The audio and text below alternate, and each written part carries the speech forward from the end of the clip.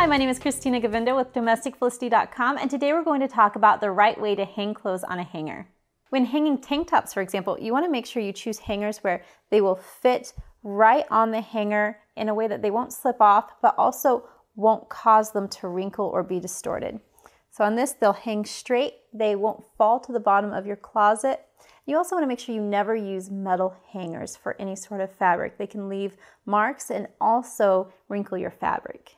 When hanging shirts where keeping the shape is especially important, I like to make sure that they're closed and hanging in a way that I want them to fit on my body. And then using a hanger that has a non-slip pad on it will really help you keep it in place. And then just place it on the hanger just how you want it to hang on your body.